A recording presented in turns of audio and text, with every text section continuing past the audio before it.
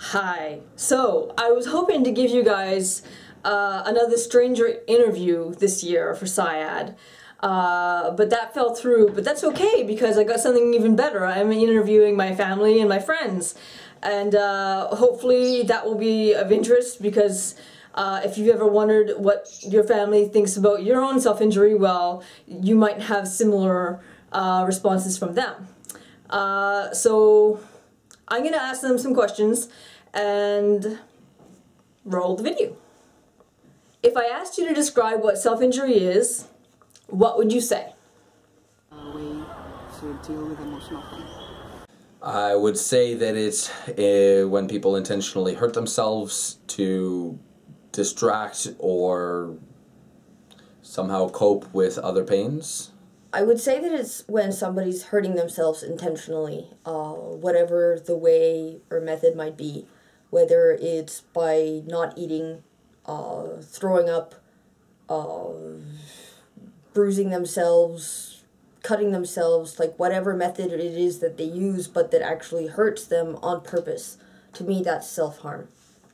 I think there's actually also a lot of misunderstanding and a lot of loneliness as well. You know, the fact that it's actually a mental health issue. I think the person who's going to actually self-injure is in a state of mind that probably no one else can really actually understand, and that's actually quite terrifying, really. The kind of like damage that someone can actually do to oneself. So I guess for me, self-injury would actually equal as loneliness. What does self-injury mean to you? It means a terrible coping mechanism that's highly self-destructive. To me, it means that somebody is in tremendous pain. It's not logical to me because I'm somebody that's like afraid of pain, but I understand that it's a means to an end, like to try to feel less of the pain that they're feeling. They go to another kind of pain. Well, what it actually means, yes, it means actually to actually be rather lonely, you know, not finding help, not finding a way of actually going over the issues, not maybe able to actually talk to people in order to actually find the correct help. As family or a good friend of mine, how does it make you feel when you've heard that I've self-injured or went to the hospital? I met you on YouTube, so it wasn't a surprise that you were a cutter. The hard part it was to talk you out of it. When you wanted to cut, it was almost impossible to convince you not to. That was really hard. I felt like a useless friend. Although I understood what you were going through and I know what it was about, it was really hard not to be able to do anything about it.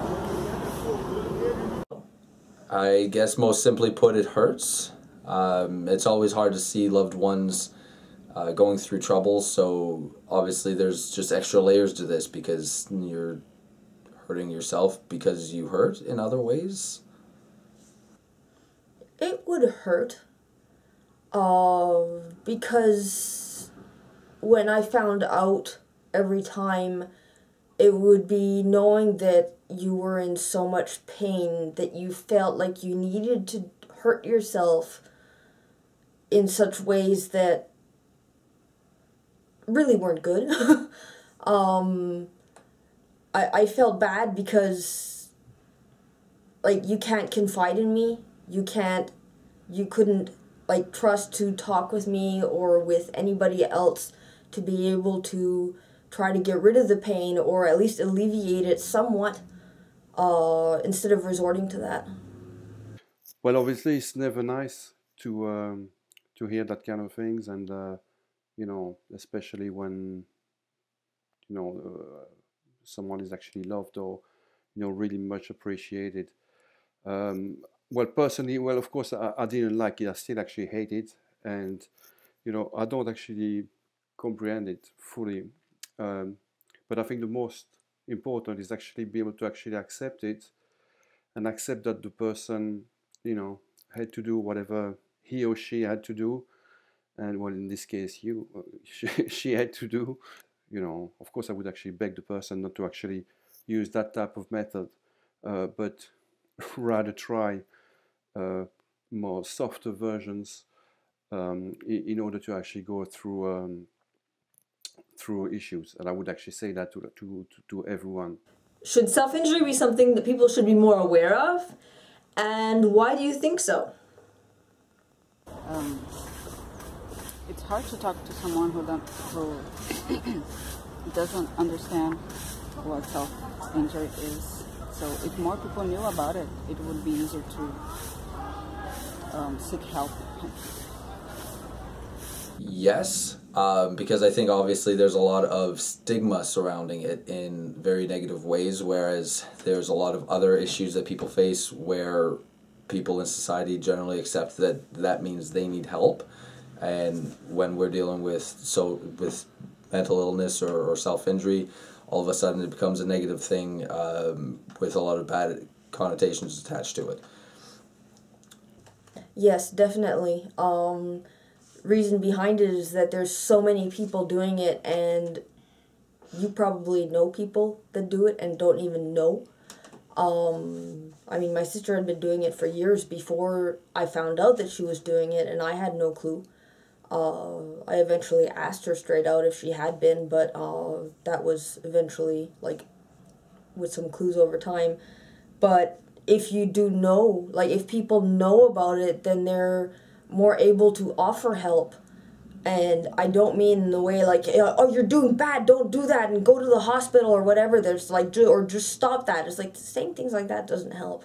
But like trying to find, trying to learn more about it makes you more able to understand and try to help them cope with their feelings. Of course, I mean, the more people are actually aware of self-injury, I'm actually personally a non-sufferer. I've been actually lucky enough, but there's probably actually a lot of people actually out there that are not in my case, and you know, need actually help. So it's good that you know, we have a SIAD on the 1st of March. It's actually like an awareness day for those people, and it should actually be made aware, you know, so people be able to actually find help, and they would actually understand and feel that they're not alone, and there's actually, like, you know, light at the end of the tunnel, and they don't need to actually go through that kind of pain and suffering, you know, on their own, basically. So I want to really thank everyone who sent in their videos or came down to my studio and recorded their videos. It was really great of you guys. I didn't get as many submissions as I was hoping. What I would like, though, is I can talk about one of my friends, her reaction to my self-harm, and well, basically the story goes is I went to the hospital to get stitches. I had tried to stitch myself up, which was something they made a big deal about, and my friend, she came and picked me up from the hospital, and she was pretty calm about it until we got to her place, and she cried harder than I've ever seen her cry before, and I'd never seen her so vulnerable, and she just said, "I don't want you to die." So it made me wake up. It made me realize how much what I was doing was affecting people, and it made me more aware. I wasn't aware so much when I was in my situation, and it made me more aware. I think that she was very aware, and people need to be aware, because it is a serious problem and it can get to a really, really dark place. So I think that awareness is so important for everyone. Even if you're self-harming, maybe you're not quite aware what you're doing at that point. Even if you have someone in your family who's doing it, you may not realize the extent of it. If you've never heard of it before, you have no idea the gravity that this can affect not just the persons themselves but their families, and how serious it really is, and that it is something that needs to be taken seriously. So that's my video for SIAD, and I hope it was interesting. I love that my family and my friends, my loved ones, they came together and they did this for me. So take care and have a great day. Have a great SIAD.